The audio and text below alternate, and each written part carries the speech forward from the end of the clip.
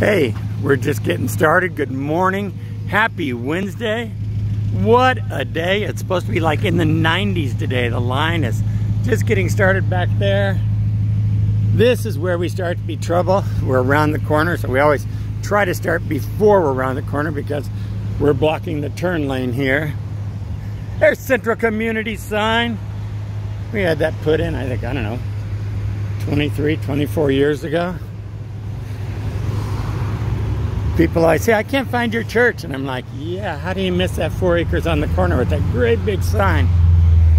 So here is the line for the day. It was so much fun walking the line, talking to people today, saying, where were you last week? And I got to say, I went fishing and I caught my limit, which that was even more fun. And right now, there are boats out there fishing and guys catching tuna, even as we walk the line. Morning. So you have the opportunity during this summer season to go fish for tuna. I put, I don't know, 30 or 40 pounds of fillets in our big freezer thinking I would share some today, and Ken was moving around pallets and they're all the way at the back of the freezer. So we won't be climbing over pallets to get to them today. We've got pallets of food in there. Stuff moved all over the place. And I guess it's kind of a miracle that we get to do this week in and week out. And there's the miracle woman herself, Mary. Miracle Mary! How you doing, girl? Mary signs everyone up, makes sure that they get registered each week so that they're in our computer. This woman up here in the distance, you can see her.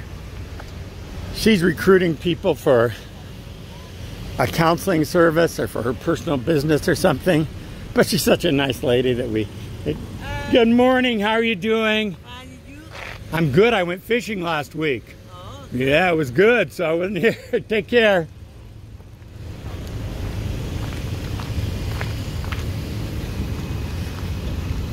So this gal is faithful as all get out with her work. Buenos días, ¿cómo está? Ah, bien, gracias, ¿y tú? Bien. So we've always got someone, you build a crowd and there are people who want to work morning, people who want to work your crowd, so it's just kind of the deal. I saw the city won some $5 million grant for something the other day, and I thought, how did we miss applying for that grant? $5 million.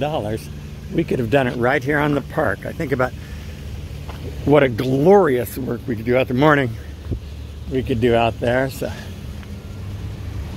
we've got some grants in application right now for food. We're already having to work on 2023, and it's just not normal for me to work a year in advance on stuff, but this ministry has required it. So those of you who have given generously from the very beginning, we could not have done any of it without you.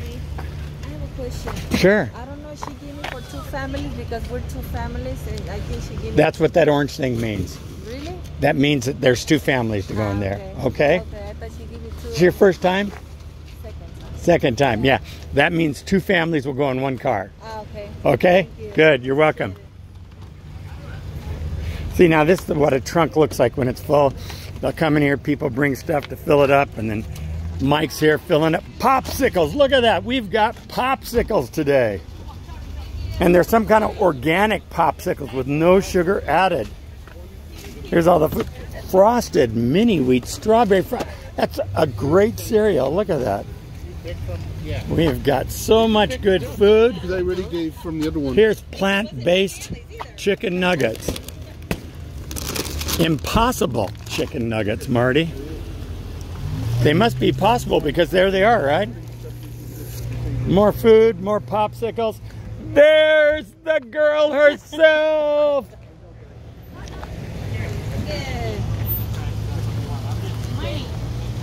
So Ron and Patty are so faithful each week. Joshua, without his leadership, it would not have been possible.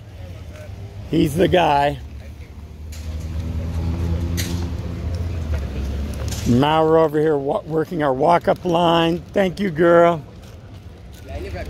So, and this forklift, this thing goes every single day.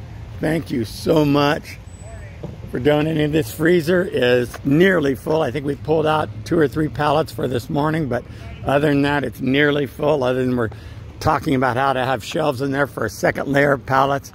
Big truck back there that goes nonstop for us. Pastor Ken, keeping things moving. May God richly bless you as you're a blessing to others today. To those of you who don't know how to donate and would like to donate to our work, you can go to 14jc.com. That's the number 1, the number 4, the letter J, the letter C, 14jc.com. There's a donate button there. Thank you for giving generously.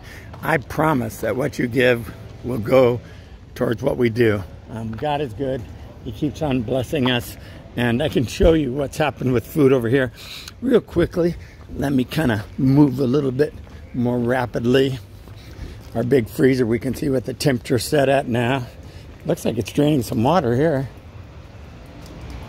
Set point's at 0, but it's at 31. Huh. Don't know why that's happening.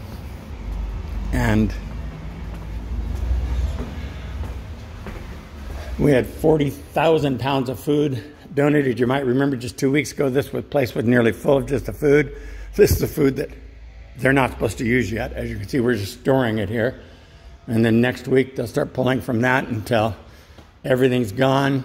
You can see how there's today's baskets. There's a little deal up here saying what they fill up. Pallets are covering much of the list now. Thank you to Lottie Dottie for the donation of the chalk and the boards and those kinds of things. We keep food everywhere. If there's an open enclave, an open closet, some place that was once used for prayer is now being held for food. So God bless you. And just so we can haul pallet jacks through here now, we've broken through floor, broken through carpet, broken through everything, steel lines all of these places. God is good. We have the opportunity to do more for him. Thank you so much for being a part of it all.